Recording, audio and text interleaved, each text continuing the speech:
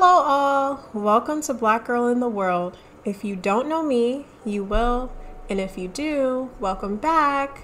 I am so happy to have you guys here again and present with me today. This is the second episode of the day. I'm so happy. Did you know that I missed y'all already? I really did. But anyways, I wanted to talk to y'all about something very important, and lately my episodes have been targeted to more serious topics, which is fine because, hey, that's what it is, and that's what's about to happen right now, so it's okay. Let's start with the background information first, and we'll go into everything else, shall we? So, there was a situation where I was in a meeting, and everyone was sharing their ideas from the prior start-off meeting we had. I was semi-ready for the meeting because I had a company in mind that I wanted to share, but I was and still very am a nervous person and fairly new to the people who attended this meeting, so I just like to keep quiet, especially when I don't feel like I'm educated enough to speak about a particular topic, which happens to me a lot, especially in political settings.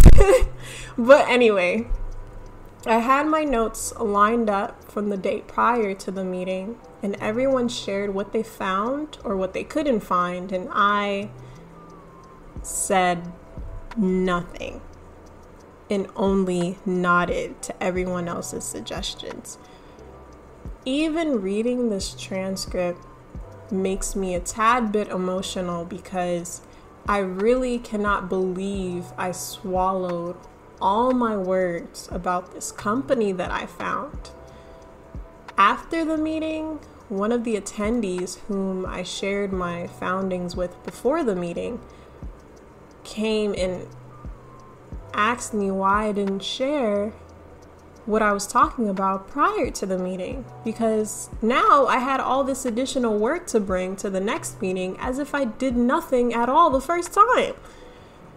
I didn't know what to say or how to tell her how the meeting made me feel, and I kind of teared up, but on my time, of course. And I felt so hard on myself. All of a sudden, wow, you reverted back to this quiet place where you said you had escaped from and is living to tell the story, is what I'm thinking. I thought I left the majority of my shyness because of the things that I've felt like I've accomplished. I know I still had some shyness left, but geez, it hurt to feel like I was seeing myself mess up yet again and caged up yet again. I was searching up online about this topic for this episode, and I ended up on Reddit. Yes, I did some searching on Reddit. And this person was talking about how he felt like he was reverting back to his old self every day, and that he didn't feel like he made much progress. And he also felt like he was just acting weird. And I put this in quotes. I couldn't have felt this any real than I did last week when I choked up. I'm asking myself, where did all my confidence go? Why did it leave when I needed it the most? And did I even have any to begin with? I just struggled with that thought. I went further down the Reddit train to see that uplifting comments were making the person try and continue along his spiritual healing journey. And I really hope that they have a different perspective now than they did when they made the post 2 years ago. But a comment from a spiritual community made this post, and I'll say it here. They said, stop waiting around for them to text you. Stop waiting around to go on that walk or go see that movie. Stop waiting for someone else to do something before you do. Trust in yourself. Trust in me delivering this message. Trust in the universe that if you see this, it's for a reason. Life isn't all peaches and rainbows, but there are peaches and rainbows in life, so make sure you take time to enjoy them. This message hit me harder than it should right now because my fear is what has been holding me back for so long. Holding me back from scheduling myself and sticking to it. Holding me back from saying what I want to say and finding the right moment to say it.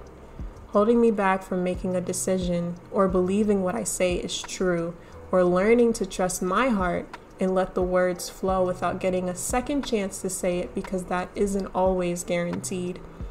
I struggle with that and know that I have been for years, but publicly acknowledging is very frightening. So, I guess what I'm trying to tell you and myself is shoving those words out of your mouth, even when you find them difficult, is, I guess, what we have to do.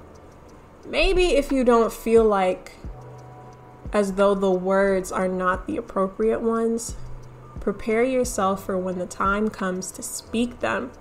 Read them wherein they are the most passionate so that people understand that you know what you are talking about and trust you. Keep the old parts of you that make you happy, and when your mind flashes back to a time where you may have experienced self-hate or made a very cringy decision, or the creeping of regret and self-judgment try to consume you, you forgive yourself the most because we make mistakes. You shake the ideas of the past out of your head even when it's super hard, but remembering new thoughts are coming in, fresh and exciting ones, and they are not trying to remove the whole old you. They're just there to heal, fix, regulate maybe what's been broken for a while. All right, well, now it's official that it is my time to go for today. But I hope this message was received well, and enjoy the rest of the Sunday we have left. And I will not be posting another episode today, but so I hope you enjoyed this episode. Make sure you share it with your family and friends, and bye.